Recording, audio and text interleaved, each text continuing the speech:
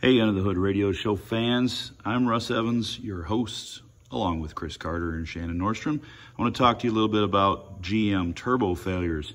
So these 1.4 liter GM turbos, well, a lot of them have failed in different things.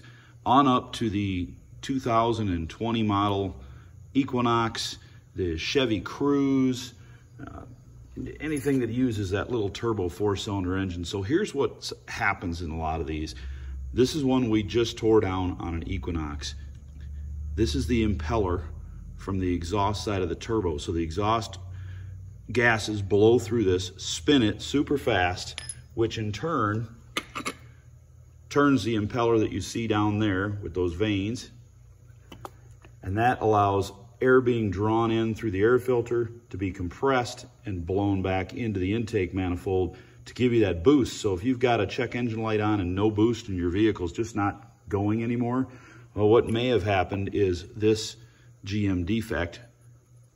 You see how threads look really nice on the end of this shaft?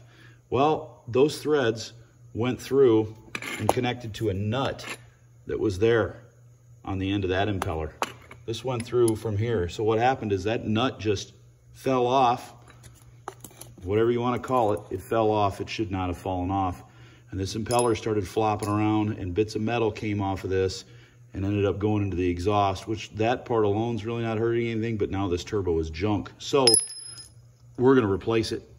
That's the only thing you can do to fix this really, is just replace it. There's a lot of turbos on the market. You can get a Dorman Products complete new turbo, which is a great option.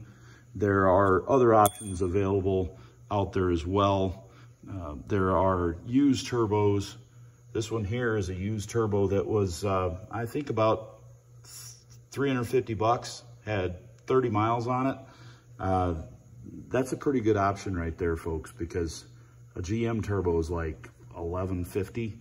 So that's a great option. Plus it had, this one we got had a year warranty on it.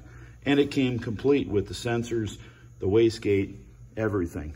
You'll get the same thing if you went with the Dorman Products, but it's a little tricky here to get installed. Now, I wouldn't say it's awful, but it is a little tricky. At home, you're probably gonna be swearing and beating your knuckles up, but it sits right here on the engine. There's your intake right there.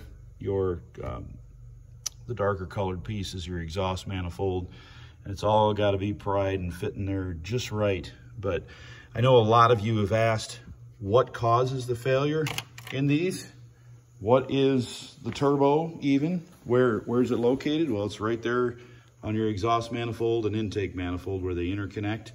And the failure is that shaft that runs through there. In most cases, it just comes apart. And if it can't spin, you know, here's one that's together. You can see down in there.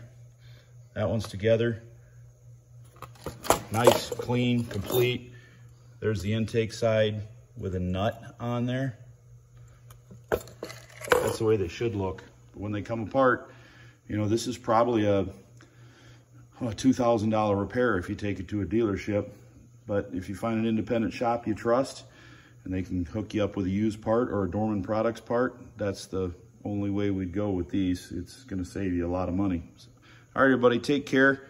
And please check out our other videos, our full show. Just at least check one out, see what you think about it.